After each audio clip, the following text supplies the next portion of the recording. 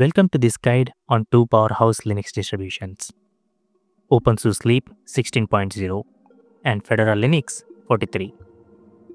If you're new to Linux, choosing your first distro can feel overwhelming, but I'm here to break it down. I'll explore their key differences and similarities, helping you decide which one fits your needs as a beginner. From stability to innovation, I'll cover what matters most for a smooth start in the Linux world. Struggling to pick your first Linux distro? You are not alone. Newcomers often get lost between openSUSE and Fedora, wondering which is truly better. This video cuts through the confusion, showing you exactly what sets these two giants apart, so you can confidently kickstart your Linux journey today. Imagine setting up your perfect Linux system, only to realize you picked the wrong foundation. What if there was a simple way to avoid that beginner's nightmare? We are diving deep into openSUSE and Fedora, revealing the hidden nonsense that truly matters when you're just starting out. You won't believe how different they actually are.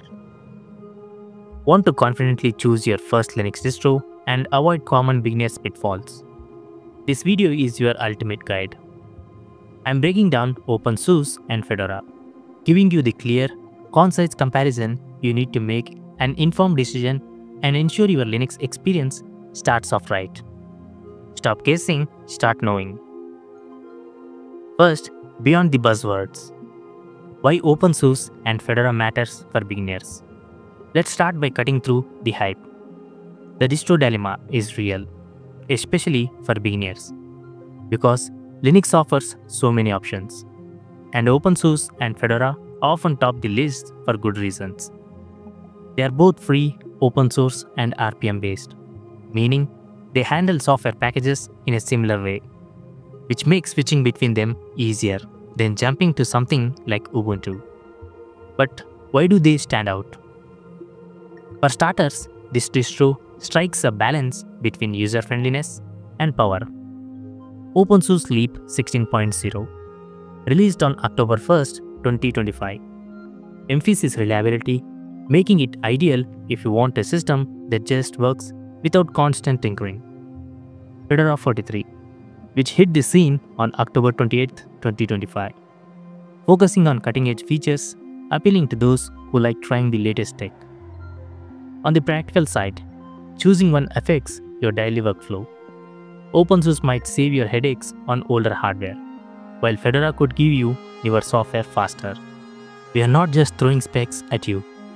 I'll show you how these choices impact real beginners, helping you make decisions based on your setup, not just recommendation from forums. First, the impressions, the core philosophies and ecosystems. Right out of the gate, this distro feels different because of their core philosophies. openSUSE Leap follows a stable and predictable approach, drawing from SUSE Linux Enterprise for a rock-solid performance. It's backed by a strong community and offers tools like the new Agama installer in version 16.0, which makes setup more modern and intuitive. Think of it as a reliable daily driver. Predictable updates every 6 months or so, with 24 months of support per release. Fedora, on the other hand, is all about cutting edge and innovative, which is sponsored by Red Hat.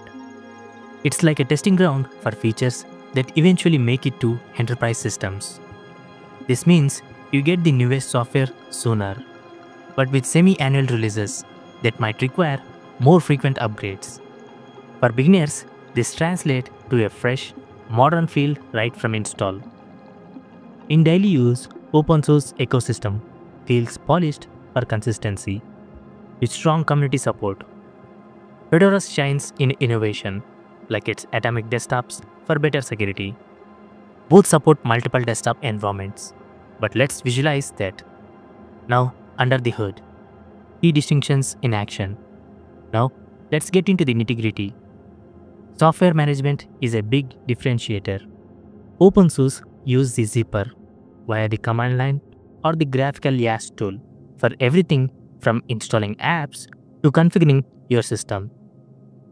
YaST is like a control center, super handy for beginners, avoiding the terminal.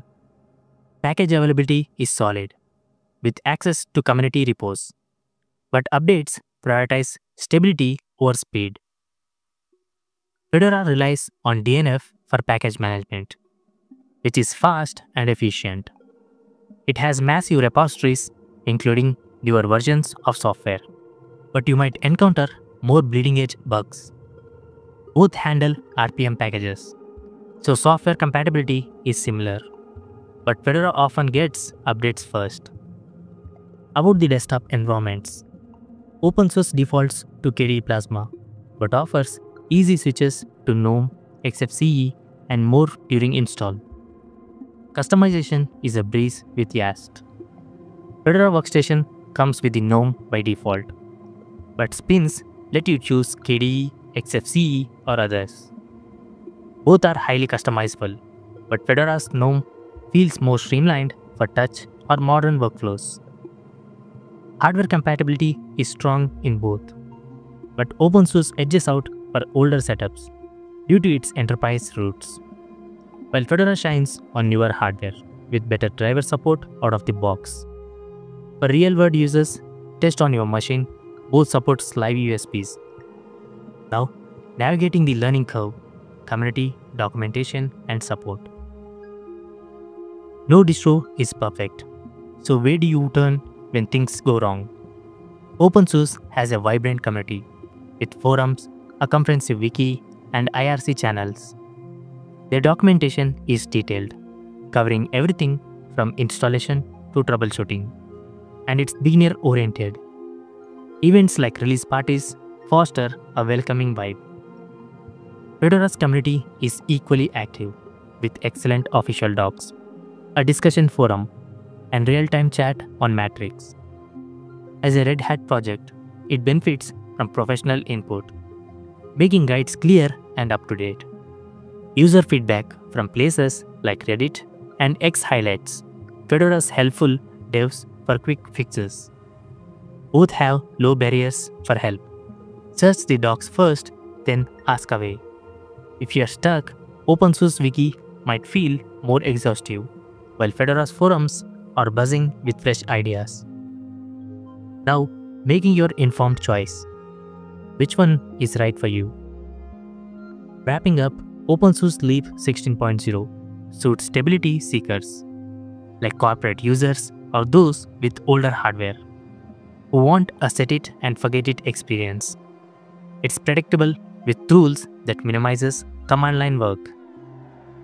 Fedora 43 is for early adapters, developers, or tech enthusiasts who crave the latest features and don't mind occasional updates. It's innovative and forward-looking, which is perfect if you plan to dive deeper into Linux. To decide, try both. Download the ISOs, boot from a USB, or use virtual machines like VirtualBox. Dual booting is an option if you are ready to commit. Remember, Linux is flexible. You can always switch. Thanks for watching. If this helped, like and subscribe for more Linux tips. Drop your choices in the comments. Which distro are you trying first?